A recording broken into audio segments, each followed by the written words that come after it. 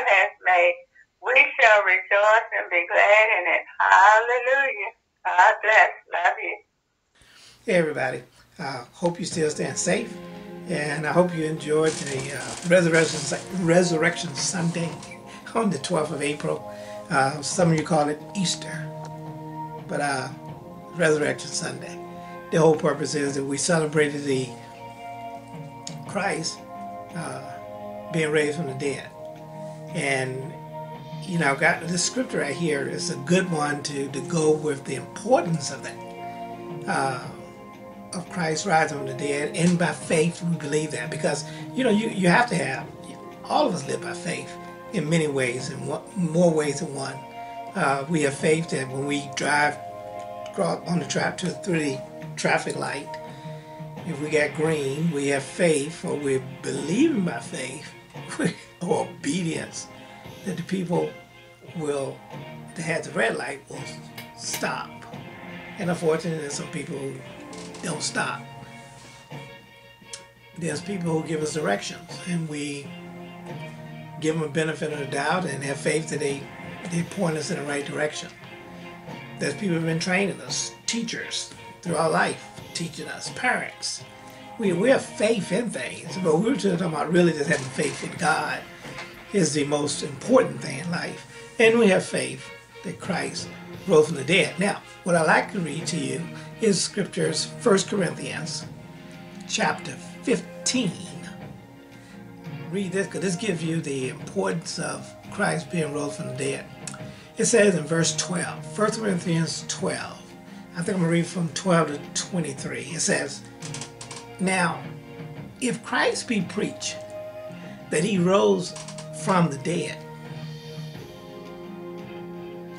how say some among you that there is no resurrection of the dead?" Hey, 2020 people saying that too, right?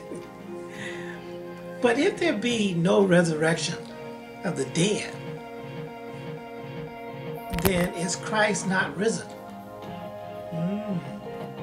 And if Christ be not risen, then our preaching vain, and your faith is also vain.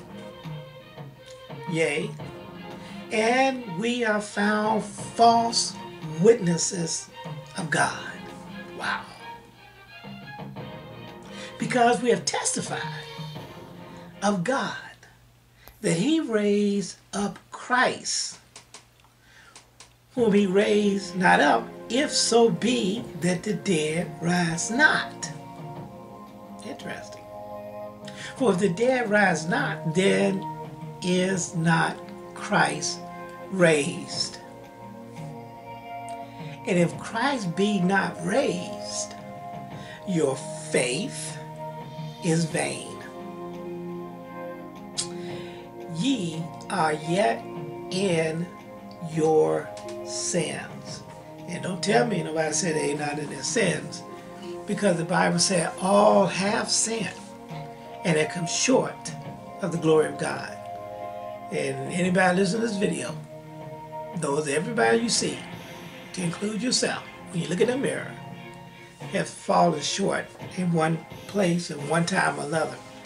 And in some cases still falling short. Hey, we all got to keep tracking. It's a daily thing, you know what I mean? God bless you on that.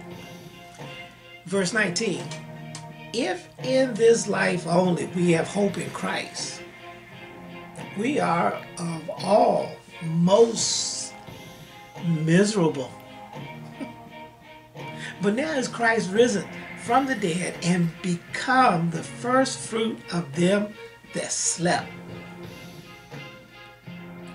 For since by man came death, by man came also the resurrection of the dead. For as in Adam all died, meaning the original sin, we all came from Adam. The Bible says every seed produced after his own kind. So we all came from Adam. But verse 22 says, if so in Christ shall all be made alive. And that's, let me see, verse 23. But every man in his own order. Christ the first fruit. Afterward, they that are Christ at his coming. The point is that what we call Resurrection Sunday, and some call Easter Sunday, we had the chance and we did celebrate the resurrection of Jesus Christ. And I'm saying this, that's important because, like the scripture said, if he hasn't risen, we're false witnesses. If he hasn't risen, we're still in our sin. And if he hasn't risen, we don't have eternal life. But you know what? We got it because of what Christ did. And that's what we celebrated for on the 12th of April. So this is part B.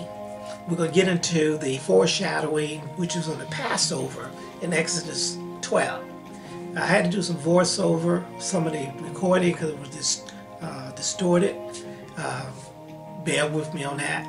But the bottom line is, let's get into the Word. I hope you enjoy the Word. I hope you're staying safe. And I hope you sit there and keep those distance from people. I hope you're wearing masks. Not only you, make sure you encourage those people that work at the different fast food restaurants, in the grocery store. Just encourage them to wear the mask. The more we can contain this contagion, the better off all of us will be. All right, so let's keep on trying to do the best we can, the social distancing, and make sure you hear from God as far as what you do. Do the best you can. That's all we can do. Unfortunately, some people went to services on the 12th, and some pastors have died, and some congregation members have been infected. Be wise, and make sure you hear from God. And let's keep praying for those people who are currently fighting for their life. Because we're talking well over 27,000 people have died.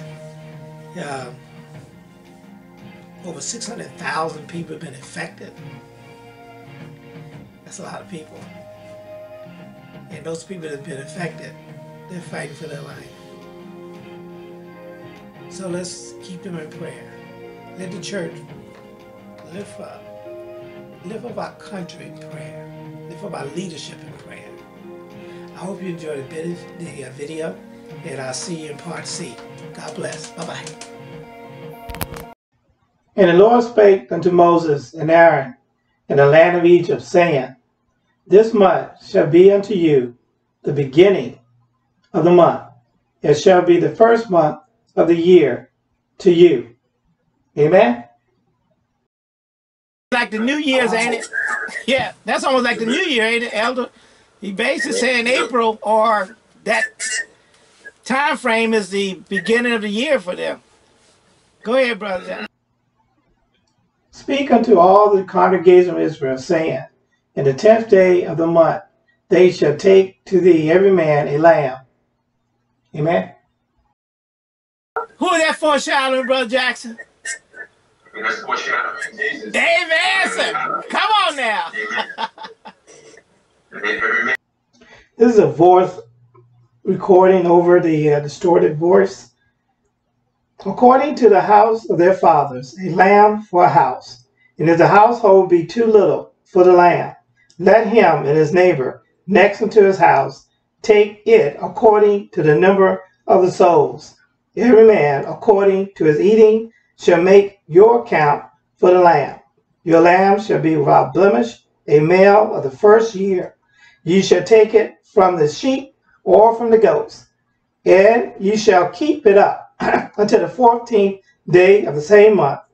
And the whole assembly of the congregation of Israel shall kill it in the evening. And they shall take of the blood and strike it on the two side posts, on the upper door posts of the houses wherein they should eat it. Amen? There's that blood now, right? There's that blood. In other words, it basically covered that door because of the sacrifice of that animal. And that blood, that lamb, like you said, represents Jesus Christ. So therefore that blood represents Jesus Christ. Amen. And I'm just showing that's a powerless thing. Go ahead, keep going. I'm sorry. This is a voiceover due to the distortion. Verse 8. And they shall eat the flesh in that night, roast with fire, and unleavened bread, and with bitter herbs they shall eat it. Eat not of it raw, nor salten at all with water, but roast with fire, his head with his legs, and with the purtenance thereof. And ye shall let nothing of it remain until the morning. And that which remaineth of it until the morning ye shall burn with fire. And thus shall you eat it, with your loins girded, your shoes on your feet, and your staff in your hand. And ye shall eat it in the haste. It is the Lord's Passover. For I will pass through the land of Egypt this night, and will smite all the firstborn in the land of Egypt, both male and man and beast, and against all the gods of Egypt I will execute judgment. I am the Lord. Amen. Amen. They're ready to go. Hey, look, hey, elder, God's of money, God of idolatry. Look, he shut anything that we highlighted or people have put before God. He shut it down. He done shut almost everything down. Look, those who love and worship sports. I'm not going against sports. We love sports. But if you put it above God, you're missing the boat. Huh? Come on now. Hey, look, if some of those people worship the jobs, he said, I shut it down. I'm shutting it down. Huh? Everything that you try to highlight, anything that you want to exalt above me, I'm shutting it down. I like that. Then he said execute against those, he said against all the gods of Egypt. All the gods that keep us in bondage. Hey, Vegas got to be shut down. Vegas can't handle this. Huh? Come on. Come on now. If prostitutes out there performing a service, they got to shut it down. They said, man, I can't take you right now. I can't take you right now. You might give me the virus. You might kill me. If the pimp is sitting there and say, you better go out in that street and hustle, man, I ain't. Look, you must be crazy. What good is me being dead and have a virus? How am I gonna make some money for you that way? Come on, y'all. So you said all those things. You see that, Elder? Does that make sense, Elder? It's going against all the things. That really happened. Ain't it though? This is going on. This actually happened.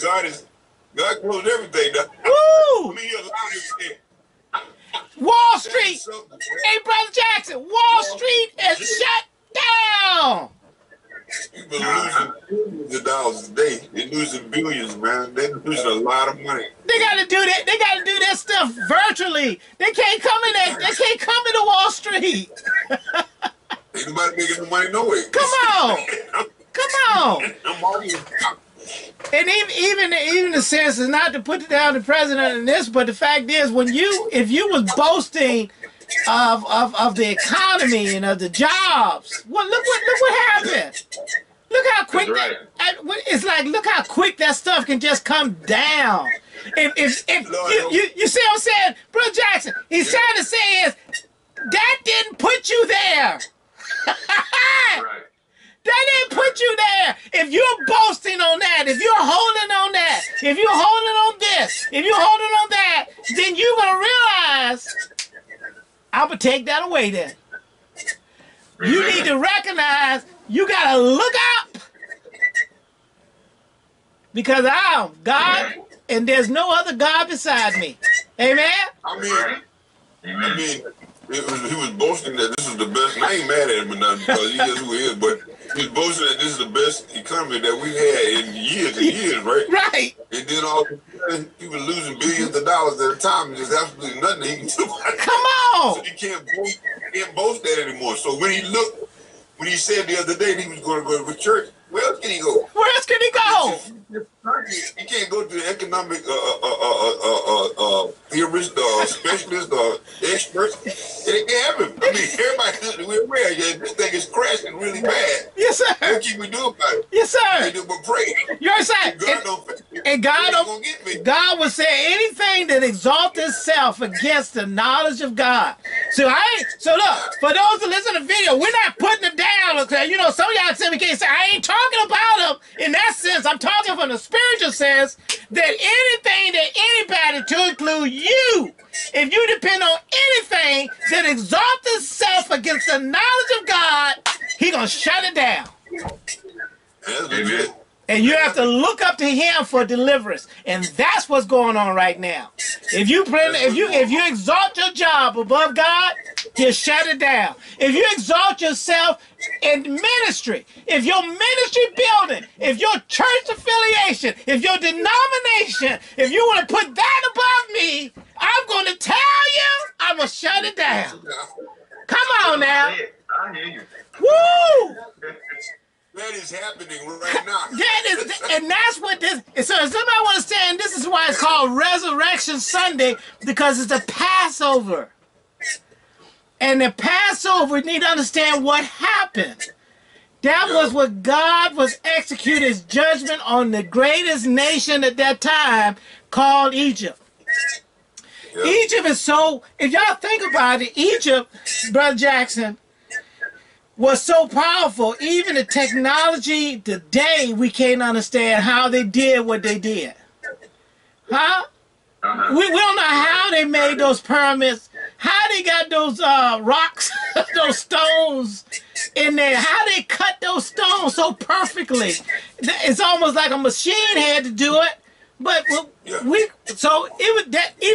what, El, that's almost like God is like, I'm gonna let all these pyramids, these artifacts, I want them even to stand for today, just to let everybody know, God, I shut them down. Bro, Josh, you see what I'm saying? He even let you know, we can't even figure out how they did what they were doing. But the Bible said he shut them down. He shut him down, and that was just, to me, Elder. That's just like a what you call a memorial. I think that we debate whether or not the Bible is legitimate, but the reality of it is that it proves itself every day. That's it. The experiences of man validate the scripture. Come on now. He shut it down. So, well, no, he didn't do that. That ain't real. That ain't historical. Well, what about what's happening right now? And he's shutting us down right now. Does that validate what happened, what was written in that book? It didn't only happen thousands of years ago. It's happening today. Today. We're living it. Today. I mean, the whole world is shut down because of something that God has allowed that you can't even see. You can't even see, man.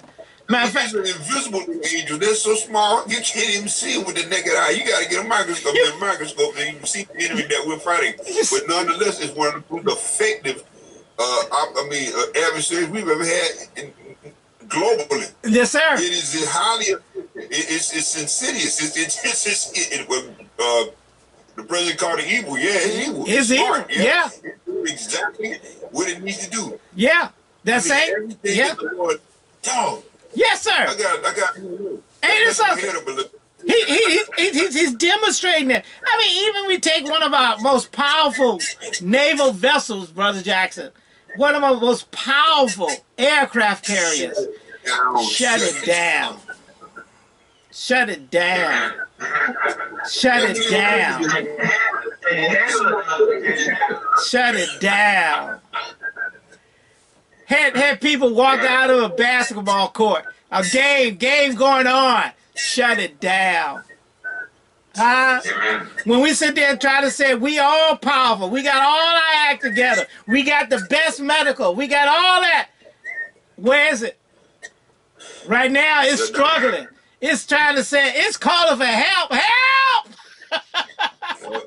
Nurses and doctors, there's those who don't want to believe in God, they got to go and face this stuff every day. They say, I need Jesus. I'm just telling you.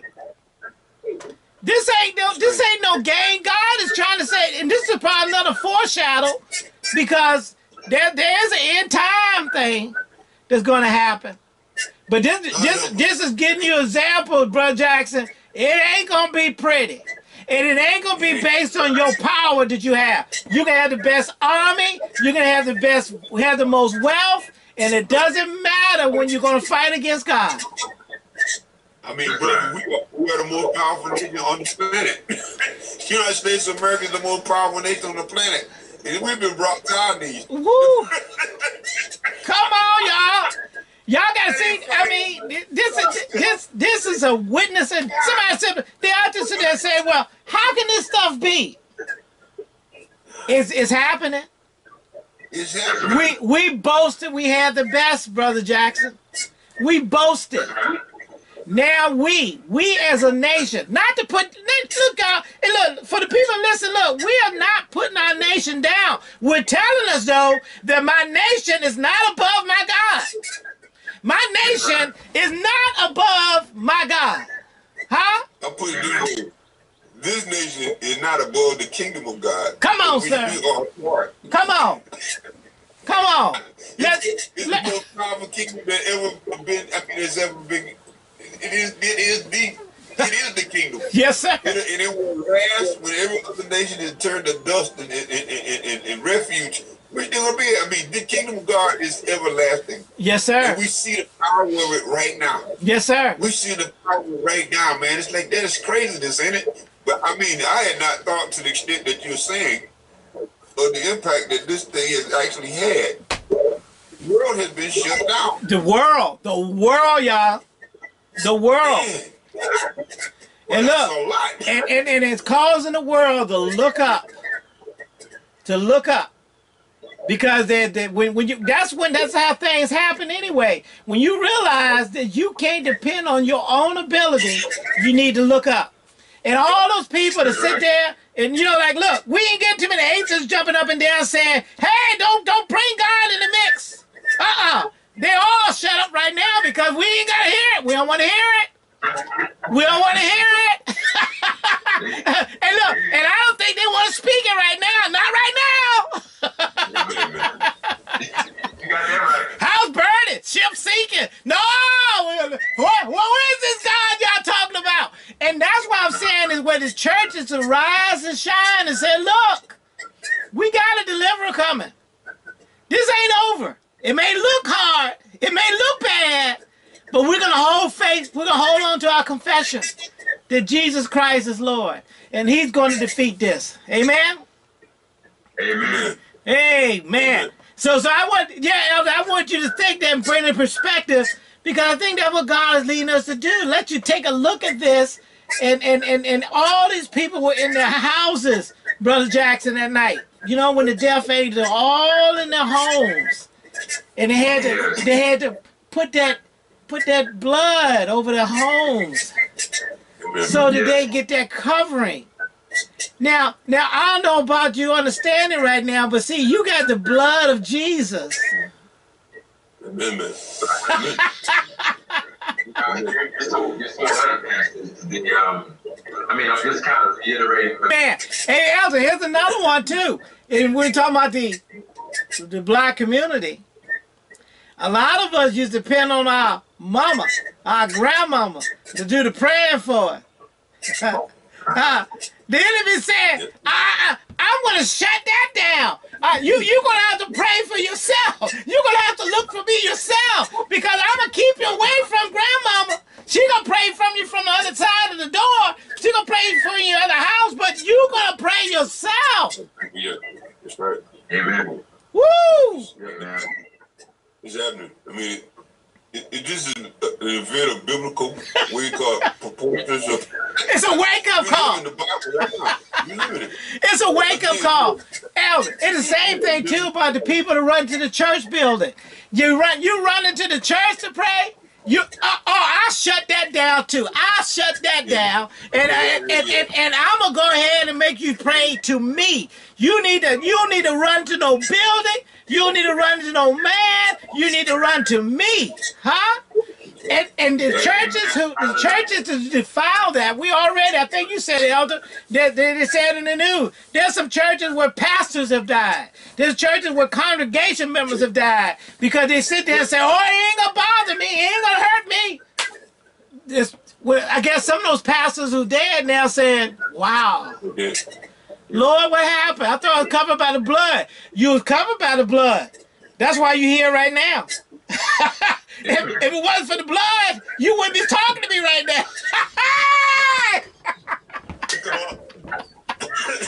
But I didn't tell you. I didn't tell you to pray those people. I told you to tell them to look at me. Because that's where the connection is at. The connection is not with people. The connection is not with the building. Woo! People run to the pastor for covering. They run to him. And to have the pastor of the congregation to die, be one of the first ones to die. That's bad, ain't it? It's like, wow. That's man, talking, ain't it? Well, that's God saying, come here first. You said it one time, one of our studies, you said judgment begins in the house of the Lord. Amen, man. Did you not say that? It has happened. Woo! It is happening. It is happening right now, actually. Because there's a lot of things that the way we go about doing church is changing, because like right now we can still send in and support, but a lot of people in the churches that like mega ministries, those people don't even have money to support. They're out of jobs, they're out of work. Yeah. The cost of the infrastructure is still overwhelming. It's overwhelming. They can't maintain the infrastructure anymore. Yeah. So a lot of these guys, if this goes on a little bit longer, they will have to file bankruptcy because they're not going to be able to meet the financial needs of their organization because of the size of the infrastructure. Hey, look, Elder, I think even with a small church, though, even if you take Sandy Valley, they got payments they got to make. They got payroll they got to make. They got insurance they got to pay. Right, Brother Jackson? There's some finances that has to be covered. Yep. And some of those buildings have mortgages on them. And they're like, whoa, wait a minute. That pastor's paycheck was dependent on that congregation. Yeah. Not on there. You got some that's full-time, some part-time. I ain't talking about the part-time ones, but even the part-time ones, if they sometimes the jobs too, some of these jobs out here, right? Look at how many people filed for unemployment? 16 million people? 6 million, something like that. Yeah, 16 million. It was 6 million one day, and then 1 week and another. That's a lot of people. That happened, but God allowed it. And that's what I'm saying. A lot of people say that God sent this pandemic, and I don't think He sent it, but I think He allowed it. Right. That's what I think it allowed it. Yeah, we definitely. He didn't send it, but He allowed it. It told you if you depended on other things other than Him, this is what can happen. Yep. You can sit there and say, "Go ahead." Is it to turn? Is a chance for us to turn to Him? Yeah. Is a prompting for us to turn to Him? Yeah. And to be saved. So so for me now, it provides a great backdrop for us. It provides a backdrop like we ain't had in years. I know. To preach the gospel. I know. I mean, we're down there hurting, man. Some people lost their close. Man, they're already dead. These people are dead, and someone was sick. If there's going to be there's no treatment. So if God don't deliver you, you're through. If God does not bring you out of this, there's no hope for you. Go ahead. As tragic as it is, and as hurtful as it is, it still provides an opportunity for us to preach salvation, repentance and salvation. Exactly. In other words, I think we're witnessing by the fact that we keep looking up to where our help comes from. Amen. That keeping our testimony is where it matters. I want to share. I had a friend, my other close friend that I grew up with. We played in the band together and stuff like that. He called me a couple of days ago, and he told me that one of our friends literally died. Wow. He died. The coroner and his mom were in the room with him. The young man that died. Young man. And yeah, he was about my age. He was too young. But he had died. He was pronounced dead, and the coroner was there to take the body and known about the sign of death certificate and all that. Then the boy came back. Wow. He started preaching again. Yeah. Then they wrote him off as being dead, but in the midst of that, and I know this guy turned his life over to the Lord. And he came, and the Lord brought him back. There's the testimony. This is who we serve, and this is the God that we serve. On that day, he got up, man. I mean, wow. We celebrate his resurrection today. That really happened. And that's something that I think being a foundation of our belief system is something that we really have to spend time meditating on. Yeah. Believe it. Yes. Learn to believe it. Make your mouth speak it until your mind can receive it. The reality of it is Jesus Christ of Nazareth got up from that grave. He conquered death.